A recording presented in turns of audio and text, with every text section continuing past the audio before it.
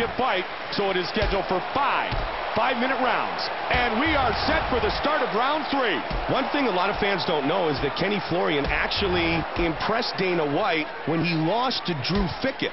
And that loss, because he fought so hard in that fight, actually is what earned him his spot on the original Ultimate Fighter. Yeah, Drew Fickett had a wealth of experience coming into that fight, many more fights than Kenny Florian had, and he was much larger than Kenny Florian.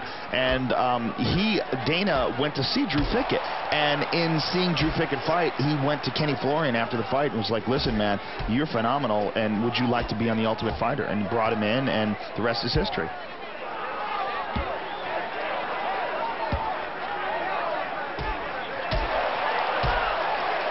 Oh, he landed a shot there.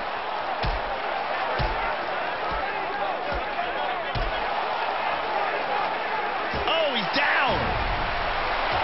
Controlling the head again. There's levels in jiu-jitsu, and BJ's is a notch above. It's a notch above most people in the world.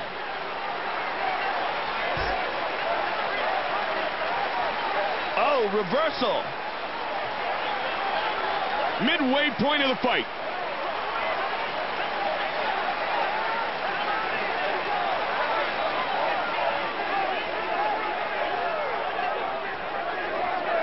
Oh, he's giving up his back.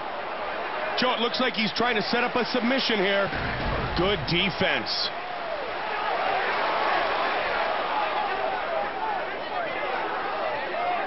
Now able to posture up. This position right here is what many fighters have described as imposing your will on your opponent. He's going to look to pass. Just over a minute remains. And back to full guard.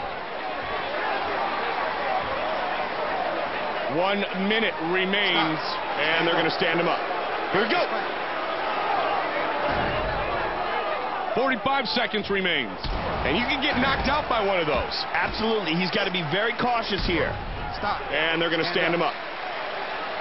All right, they'll go toe-to-toe once again.